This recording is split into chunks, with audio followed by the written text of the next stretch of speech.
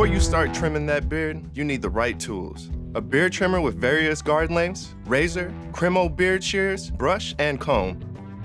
The easiest way to achieve a consistent, symmetric cut every time and keep those lines clean is to wash your beard first. When it's dry and dirty, it's harder to trim.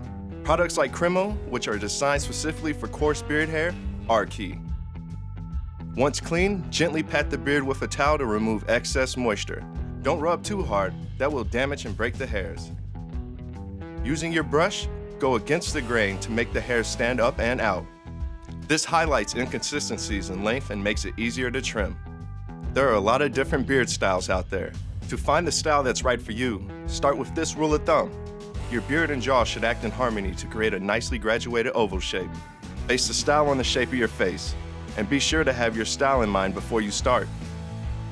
In general, the most universally flattering style leaves the hairs a little longer around the chin and shorter on the sides of your face. The longer you want your beard, the shorter your guards on your shears should be. Remember, take little bits off at a time. Be conservative, slow and steady wins the race. Now, start with a 90-degree angle and begin to trim. Always go with the grain. Going against the grain can thin out your facial hair. Going with the grain helps keep your beard looking fuller and hides patchiness. It's up to you whether you want a natural or sculpted looking cheek line. If you plan on sculpting, imagine a line straight from the mustache to the sideburn and shave there. Symmetry is key, so choose facial landmarks that allow you to create an even look on both sides. Define your goatee by looking at the corners of your mouth and using those as your outer limit. Your mustache has denser hair growth and should be kept as short as the hair on your cheeks and temples. Grab some shears to trim the hairs off your upper lip. Short or long, the length is up to you, but I recommend to start lower and adjust upwards to your liking. This is one of the most challenging parts of the trim. You have a couple options to consider. Using your Adam's apple as a guide, you essentially want to trim everything below that. You then extend that up in a soft curve towards your ear for that classic U shape.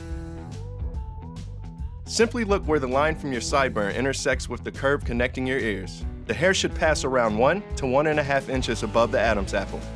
To taper, this requires closer and closer guards on your shears until you reach bare skin. You'll want to move down from your beard length to 1/2 that. Trim up from the bottom of your beard about 1 inch, pulling away from your neck as you go higher. Keep the guard and trim up about 1/2 inch from the bottom with the same technique.